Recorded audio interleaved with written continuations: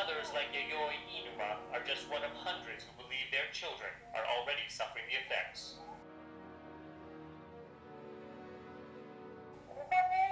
10-year-old Hannah has had severe joint pain in the arms and legs, deep rings under her eyes,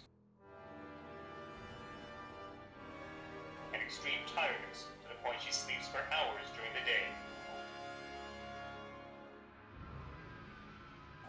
All symptoms of radiation sickness, say nuclear safety experts.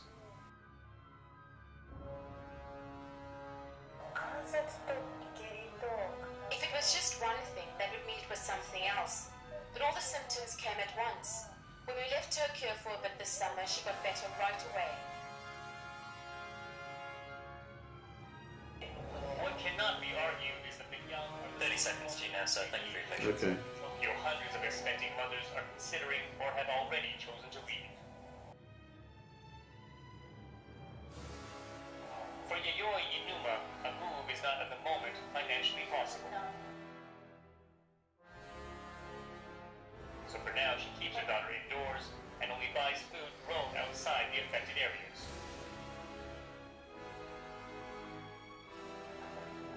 Hoping it will give her child as normal and as healthy a life as possible.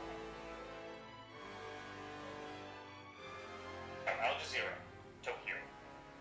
Chris Busby is Scientific Secretary in the European Committee on Radiation Risk. It sounds pretty frightening, doesn't it? If these radiation levels are indeed higher than that of Chernobyl, what does it mean? Well, we know very well what happened after Chernobyl because many of my colleagues in the European Committee on Radiation Risk have studied the area of Belarus and Ukraine contaminated by these same materials extensively. So we know more or less what's going to happen there, and we know that one of the first symptoms that you will expect to find is increases in heart problems in children. And I was interested to see that you mentioned a little girl whose symptoms, the rings under the eyes and the joint pain and so on, are all quite symptomatic of heart illnesses. The Cesium-137 in Tokyo is really quite significant. We have measured concentrations of Cesium-137 and 134 in air filters in vehicles from Tokyo and from Chiba and from hundreds of kilometers away from Fukushima, from the Fukushima site. And the cesium concentrates in heart muscle and destroys heart muscle. The heart of a child is really quite small. It's a 5-year-old child would have a heart weighing about 200 grams. And probably if they remain in this area inhaling this material for a year, about 25% of that heart muscle will be destroyed and they will start to suffer from heart attacks. So these children should be taken out quite urgently, and they should be checked in hospital for arrhythmias. But like Chernobyl, I mean, for years you couldn't go back there, could you? I mean, for years the area was contaminated and potentially fatal.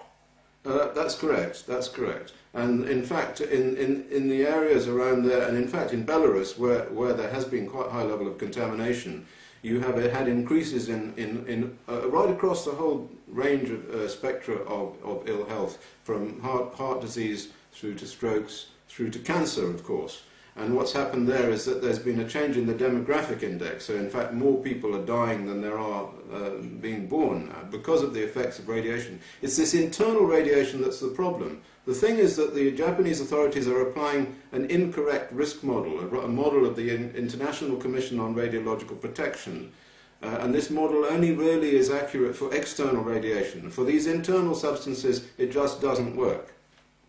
Again, as you heard in that piece, one of the scientists was saying that people are actually just being paranoid, but clearly he's wrong.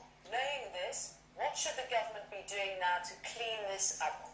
It's really not possible to clean it up properly. What they should be doing, though, very important, is they should be applying the risk model of the European Committee on Radiation Risk, which was developed entirely as a result of considerations of these internal radionuclides.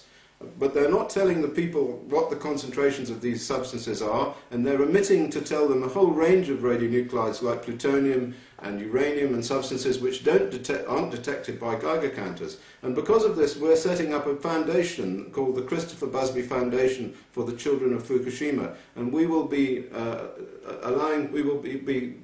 measuring ourselves and taking samples ourselves so that we can get proper and truthful results about the true concentrations of these substances in the area. This is a very serious disaster.